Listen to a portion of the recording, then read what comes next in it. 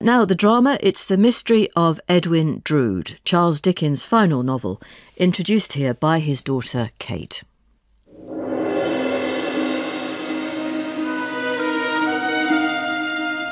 Did my father know, when he started the book, that it would finish him?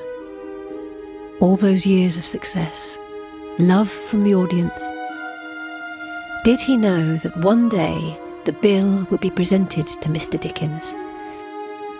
So there's a mystery, there's evidence, and many questions. As for answers... One day, my dear, dear Edwin, the bill will be presented. But not today. Not tonight, Jack. If I'm not mistaken, there's dinner to be had tonight. The lad's hungry. But lads always are. Take your coat off. Stand by the fire. You've no more than 5 years to pull on me for that lad, Jack. So don't come at the old fella with this fella. And don't mollycoddle. I hate being mollycoddled.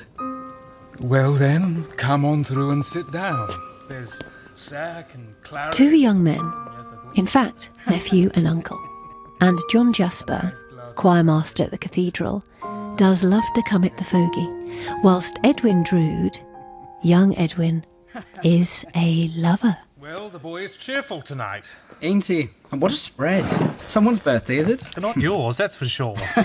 Drink up, I'll carve. Pour for yourself. Not mine, but... Rosa's! Bumpers to Rosa.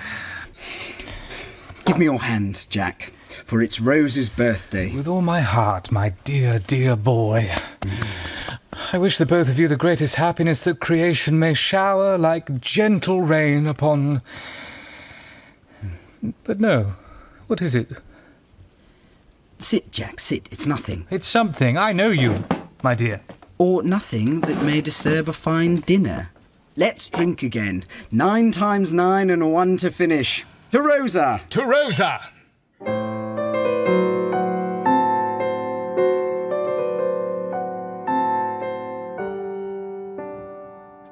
Tough nuts to crack, Brazils. Enough of that, Ed. Rosa, you see, I choose her above any other girl in the world, Jack. Then what are we talking about? If I had the choice, I'd choose her. But I don't, do you see? Nut. I eat the nut. I grant you there's a possible world in which the nut is not eaten, but it don't concern me. What is, is. Because my dead father and Rosa's dead father had us married in anticipation. 2 orphans brought together... In love. Brought together because of their father's will, Jack. Your life is yours. You can eat as many nuts as you want, but I'll never know if I act because I want to or I must. For you, life goes on, steady, easy, settled. Ned. Jack, if I've upset you... Never in this world. Only you seemed for a moment... Nothing, really. Just a pain, an old pain that I've been taking medicine for. It comes and goes, and... See, it goes. 30 miles distant, and a few days in time from Cloisterham, John Jasper finds himself ascending the yawning heights of a tenement in London. Back again, lovey. My special dear. Shall I fill a few for you tonight? Just remember the price, eh? You say what? Come the morning, there's the bill to pay. The price for the medicine, dearie. Do you dream? Can you dream? You tell Princess Puffer which is the dream and which the waking. Take it. Take it.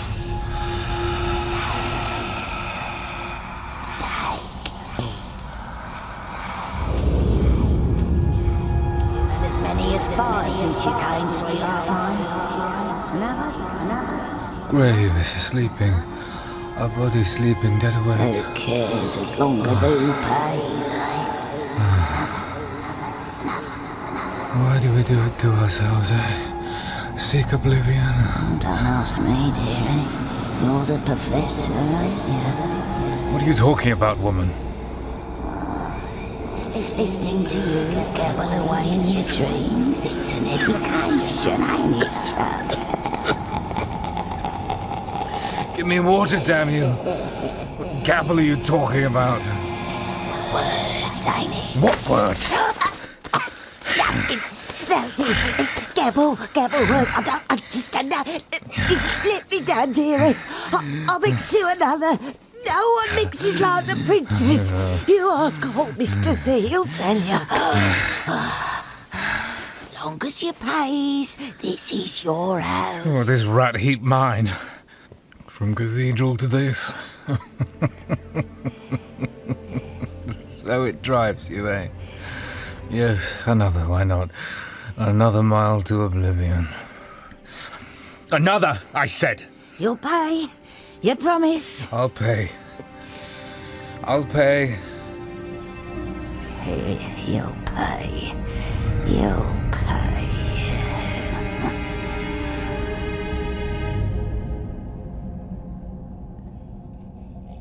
But you see, Jack, you are respected. A lay presenter. What you've done with the choir, you're teaching. Why, Rosa says there never was such a music teacher as you. And never such a pupil, Ned, but I tell you, by God, sometimes it comes upon me like a black hound. All my music becomes frozen into cold stone like this damned cathedral I serve. Oh, never say so, my dear fellow. Here, take my hand. Take hold. Don't drift away on the stream. I shall hang on to hope, then. As you to Rosa. See, I have the picture you made of her on the wall there. Well, I am a little proud of it. I think I caught something of her look, her spirit. Take care, Ned, or else we both may drift away upon the rising tide. Drink up, Jack. Port will set you right. And I do love Rosa. And for all my fancies, in a year I'll carry her away from the academy and we shall be Mr. and Mrs. Edwin Drood. And I shall go engineering into Egypt, and she with me. The Romans, you know, forbade travel to Egypt. They saw it as a land of mysteries, of sphinxes and crocodiles. I shall endeavour not to get eaten by a crocodile. Though Rosa would be a tasty morsel to be snapped up on the banks of the Nile. Never say it, Ned. As for me, I fear that when you go, my life will... more port and nuts. But be warned. What is hidden will not be denied. The reckoning will be presented. Which reminds me, old fellow, if I slip away to present a parcel at the academy for Rosa's birthday. As many pairs of gloves as she is years old today. I may not call, of course, at this time of night, but they should be there. Otherwise the poetry don't quite work, you see. The following day, Edwin visits the Nuns' House Academy for Young Ladies, under the direction of... Miss Twinkleton, how does the afternoon find you? Pretty much as you do yourself, Mr. Drood. Please to enter. You have come to see... Miss Bud. I hope her birthday was all that could be expected. Well, you may ask yourself, sir. She awaits thither. Thither? You mean your parlour as... Manners and custom decree. Deportment, Mr. Drood. Then thither I go, Miss Twinkleton. Excuse me.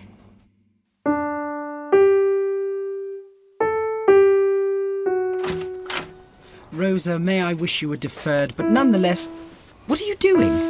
Picking out notes, Eddie. What does it look like? But why, since you can play perfectly well, are you picking out notes so badly? It is not easy picking out notes with one's apron over one's head, Eddie. Manners did prompt me to forbear to mention it, but now that you have, as it were, broken the silence... Oh, do stop, Eddie. It's too ridiculous. Agreed, but I'm not the one with an apron over his head. Shall I go? No, the girls would all be asking why. Then please do take that thing off your head. There.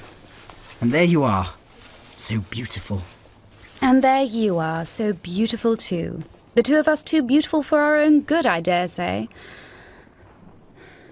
I got the gloves last night. They are delightful. How was your birthday? Splendid, Eddie. Everyone gave me a present. We had a feast and a ball. Do forgive me. Tweezers. Left here somewhere. Tweezers. Yes. Aha. No, carry on. Carry on. The proprietor wishes to ensure the proprieties are observed. A ball? Any partners? We danced with each other, silly. Ah. Though some of the girls did make game to be their brothers. Such fun. And did anyone make game? To be you? Well, Isabella did. Really? Was she? Oh, excellent. Such saucy lips has Isabella. But I would have nothing to do with him, and he with me. His kisses were for others. Oh, do excuse me. Spectacles. Mr. Drood, you're pale. Are you? Fresh air, Miss Twinkleton. We're about to go for a walk, if that may be permitted. Splendid.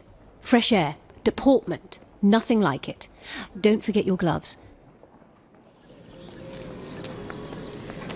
Now imagine, Eddie, you was you. I mean, the you was last night. And I was no one in particular. You can't be no one, Rosa. For now, Eddie. And say I was to ask, is you engaged? Yes. Nice? Charming. Tall? Tolerably. See, not like me at all. Classical nose, I expect. Yes, ish. Big then. Tolerably too. Not given to fancies. Sensible. And this sensible woman likes the idea of being carried off to Egypt, does she? She hasn't sensible interests in the triumphs of engineering that are to be engineered there. To wit, she don't hate boilers and things. Boilers? No. Things? Who can say?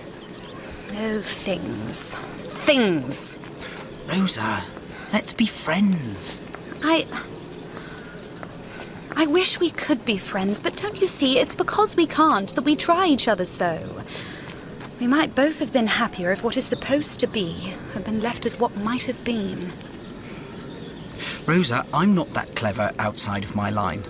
I'm not sure I'm that clever in it, but I want to do the right thing. There's not, anyone else. No, Eddie. Just the thing. The endless thing, like stones, like the cathedral there. Out of the past that will not let us go. They're practicing for evensong. I think I can even hear Jack's voice. Take me back now, dear Eddie. I don't want to be here when they come out.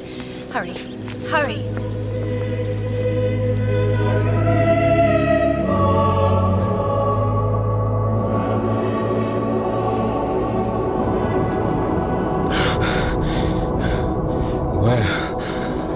Where are you now, John?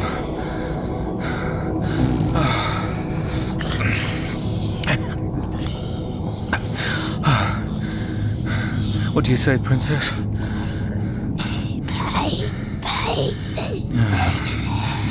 Thou shalt not steal an empty feet, when 'tis so lucrative to cheat. You're not cheat me, dearie. Not your own sweet Princess Puffer. I'm done with you. Do you hear? Finished. Oh, not with me. Not done with me, you ain't. There's a darkness waiting for you, dearie.